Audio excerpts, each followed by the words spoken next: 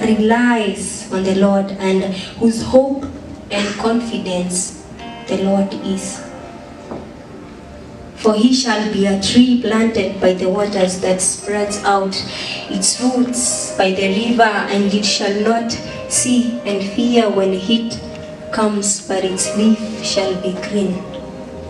It shall not be anxious and full of care in the year of drought, nor shall it cease yielding fruit.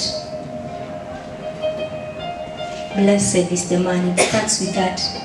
So if you don't believe in Christ, if you don't trust in him, if you don't rely in him, then it's the opposite, and you know that.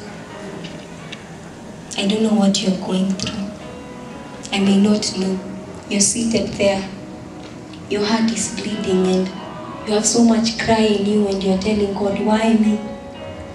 But he has already told us that we will be blessed if only we trust, if only we rely on him. You see, the Bible says that cast your anxieties to the Lord, for he cares about you. He knows it. And so I don't know what you're going through, but I have this deep feeling in my heart, and it's urging me to tell you to trust in the Lord. Amen. It's not easy, I know, and pain will come, storms will come.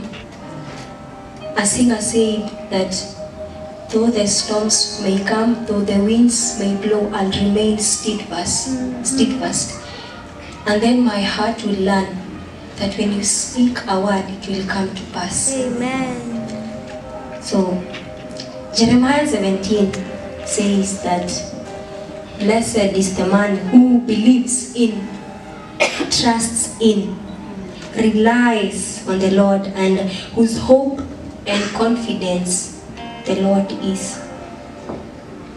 For he shall be a tree planted by the waters that spreads out its roots by the river, and it shall not see and fear when heat comes, but its leaf shall be green. It shall not be anxious and full of care in the year of drought, nor shall it cease yielding fruit. Blessed is the man. It starts with that.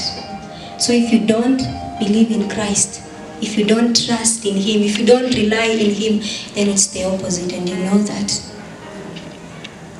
I don't know what you're going through. I may not know. You're seated there. Your heart is bleeding and you have so much cry in you, and you're telling God, why me? But he has already told us that we will be blessed if only we trust, if only we rely on him. You see, the Bible says that cast your anxieties to the Lord, for he cares about you. He knows it.